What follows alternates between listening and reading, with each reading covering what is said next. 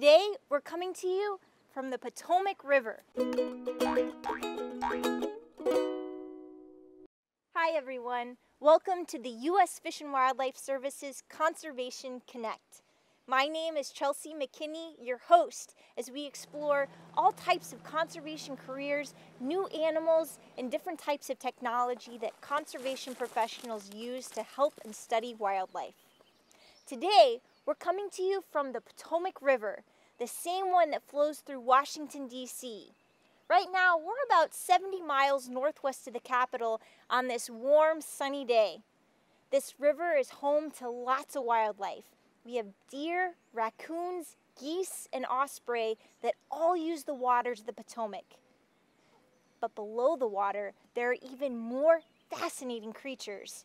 Certainly, the river has lots of fish, but there are also other, less obvious animals that are just as important, the mussels. But I'm not talking to you about these kinds of mussels. I'm talking to you about a special group of animals called the freshwater mussels.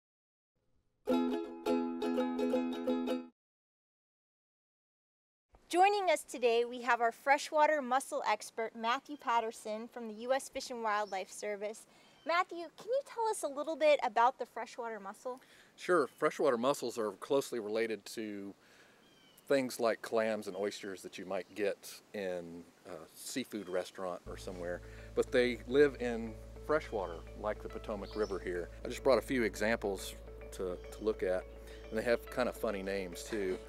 This one is called a pink heel splitter. You can see the pink coloration on the inside of the shell. And the reason it's called a heel splitter is because it sits in the river bottom like this. And it has this wing that sticks up. And if you're walking along and you step on that, that could hurt. Could hurt for sure. This one is a little bit smaller. It's called a pimpleback. You can notice all the pimples on the back. So they got some kind of funny names. This one is a rabbit's foot. Sort of looks like a rabbit's foot a little bit. And then they can be really small and really colorful. You can see those are called chevrons on the outside, the green rays on the shell. Very pretty. Why are these freshwater mussels so important? They're really important because they live in the bottom of the stream. They can be there in very large numbers, and they're filter feeders, and they're really good at filtering water. So they're taking out things like bacteria and viruses and contaminants out of the water to protect not only us as people, but also other animals that live in the stream. Now, many populations of the freshwater mussels have become threatened or endangered. Why is that? It's a lot of different factors, but the primary one is habitat loss. A lot of streams in the United States have been impounded or dammed for hydropower or navigation, and mussels like really fast moving water, so damming it up causes a problem for them. Another issue, and actually we just pulled these right out of the Potomac here, is invasive species.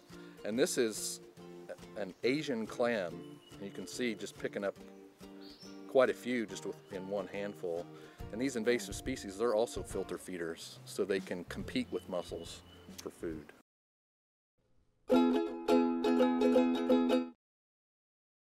Now, what's being done to help the mussels, and how is technology playing a role in that?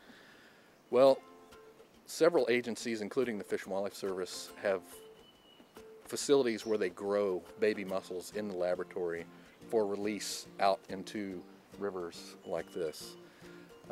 And there's a fair amount of technology involved, where the systems that you hold the mussels in, the places where they live, and the food that you provide them, you grow it on station, requires some significant technology to do that.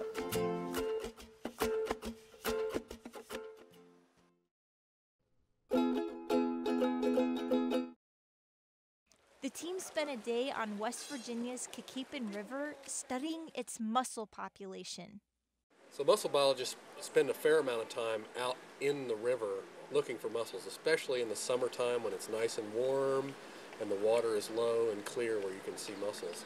And one thing we like to use is a mask and snorkel. You can see underwater and breathe underwater with one of these, and the closer you get your face to the bottom of the river, the better chance you are going to have of seeing the mussels. snorkelers brought up several kinds of mussels. The researchers identified and measured the mussels. This data tells scientists how the river's mussels are doing.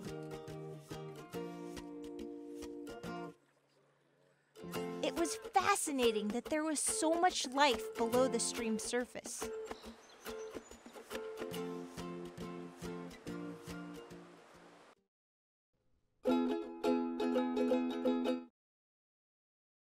Is there anything that we can do or our viewers can do from home to help these freshwater mussels? Well, like I said before, they're really sensitive to water quality, so anything you can do to prevent pollution from getting into the stream would be very beneficial for freshwater mussels. So if we're boating this summer, the weather is great to boat on, simply pick up any plastic containers or bottles that we see and just make sure we're recycling those. That would be great, yes. Awesome.